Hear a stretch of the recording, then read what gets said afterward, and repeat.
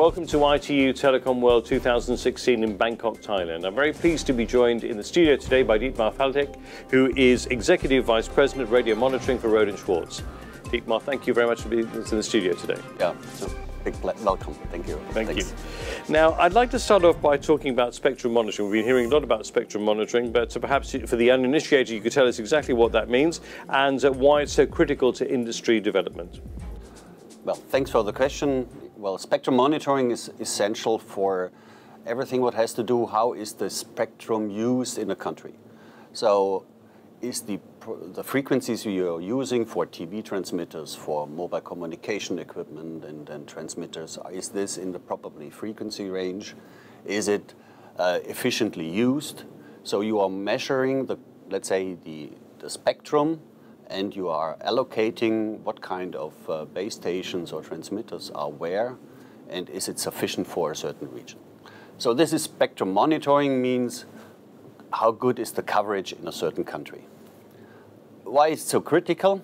Yeah, it's, well, everything is about communication, you know, wireless communication. You want to get your voice transmitted, your data, you want to have internet access everywhere. So if you want to build up an infrastructure for an industry, you want to have a good communication there. Yeah. Of course, you have sometimes fixed lines, but nowadays everything is relying on wireless. So it's essential to have everywhere a wireless connectivity. And also the users, your customers want to have an access to. You know how you're from your daily life, you are, let's say, Google all the way and all around the world, and you want to get access to the internet everywhere. So it's a good thing to have, let's say, your information as an industry that it is spread all over. And therefore you need wireless communication, and therefore you need as well a coverage. So that's why spectrum monitoring is so important, in order to know where is a good coverage, where is maybe a lack of coverage, and you have to fill it with a new transmitter. And something else I know that you're involved with is mobile network testing. Perhaps you could tell us a little bit about that. Well, there's spectrum monitoring on the one hand side, means I know roughly where my base stations are, how, let's say, how efficiently is the frequency used. Mobile network testing is a bit more. Mobile network testing gives you a message how good is the quality of the signal. So in spectrum monitoring it said, okay, there is a frequency used, but maybe it's interfered. Maybe there is, I don't know, because of some mountain area, there's some reflection. So even if the frequency is there, you cannot communicate. So mobile network testing gives you the possibility to really test your network. So by driving around, you have equipment who is measuring the quality of a transmission, of voice, of data, of internet, and also gives you, if you have 2, 3, 4 systems in parallel, it gives you a good, let's say, combination of network 1, excellent, network 2, to improve, and so on. So it gives you a good idea, or the regulator, for example, how good is the quality of the different networks. So spectrum monitoring just giving you the frequency, how good the frequency is used, and mobile network testing is giving you the quality of the network. Now, there's been a lot of talk about digital economy. I wanted to find out from you, what do you think are the driving factors behind that? A bit to the first question, you did ask do we need spectrum monitoring?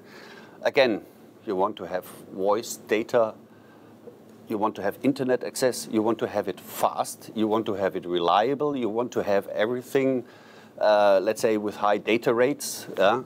So in order to manage that, you need spectrum. Yeah? In the past days where we all talked about analog, yeah, you got your voice maybe transmitted, but it starts a bit complicated if you want to go into data transmission. So digital means you can much higher use your frequency spectrum. So it is possible with the right technology to transmit 100 megabits per second. And I think that's what the need is. The driving factor is the customers, they want to have everywhere access to the internet or to the data. And that's what's driving everybody, you know. Now, in terms of being here at ITU Telecom World 2016, it's not your first time here. I know Rohde Schwarz have been here and supporting the event many years. I wanted to ask you, what's the value of attending events such as this? Well, we are ITU members since 50 years, so we are proud to be here every year. And I think one of the, let's say, messages we as a company want to give is, we are here. You can talk to us. We are a technology leader, and the technology we are using is not always easy. So ask us what can we do in order to improve your network and so on. So our intention is to have networking. Yes, this is one of the big things. And the other thing is to give, let's say, we have a booth here. We show our latest equipment. So, and to introduce this equipment to sometimes people who do not know us is also very helpful. So it's, I would say it's somehow a win-win. We give some technology know-how to the people who are attending to the seminars, and so we do also delivering some speeches sometimes. Or let's say we can show our equipment to the people and make and generate some business.